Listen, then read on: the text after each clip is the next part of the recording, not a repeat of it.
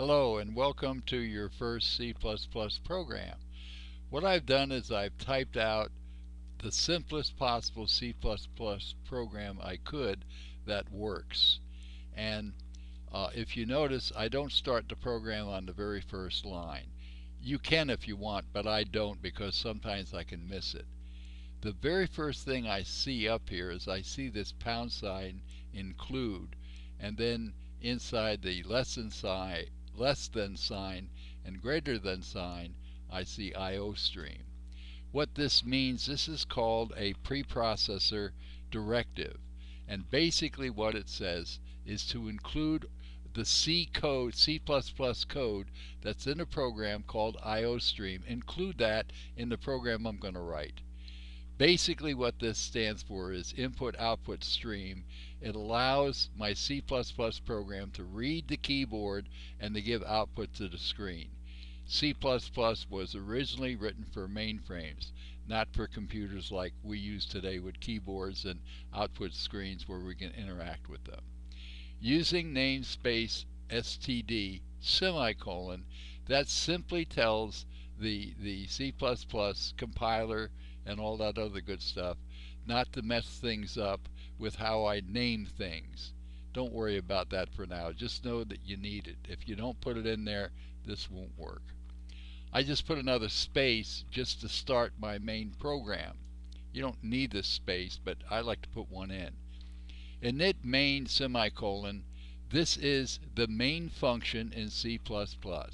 All C++ programs must have a main with these with the parentheses here.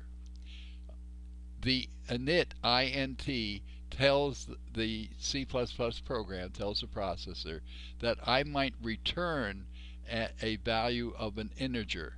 And if you don't understand what that means now, don't worry about it. Just know that you have to put that line of code in there. The very next thing I see is what's called an opening brace. It's hard to see what it is, but it's an opening brace. And what it means that my code is going to start right after this opening brace. And my code is what will be inside main, and my code will cause the program to do something. When I'm finished with all my code, I have to put a closing brace to let the program know, okay, I'm finished now. So this is the simplest possible C++ program I could have.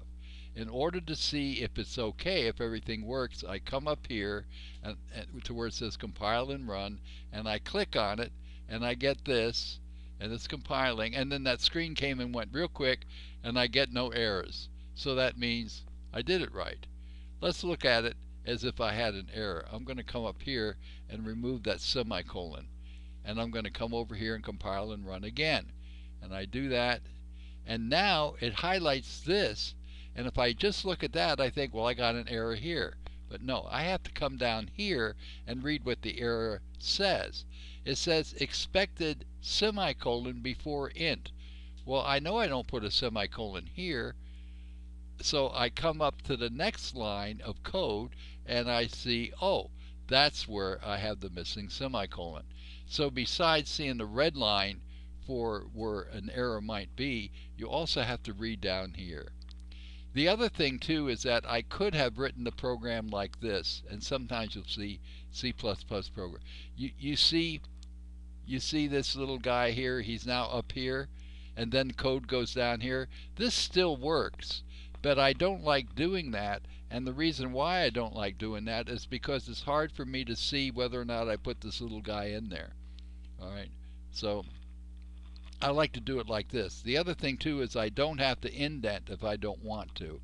In other words, I could have this guy I could have this guy way over to the left, and I could also have this guy way over to the left. But I don't like to do that. I like to indent these to show that the code that I'm putting in between them belongs to init main. Okay, that's our basic introduction. What I would suggest is that you try a program like this and see if you can get it to compile. It's not going to do anything, but this is your basic C++ program, and you'll always be using this kind of structure. Okay, thank you for watching.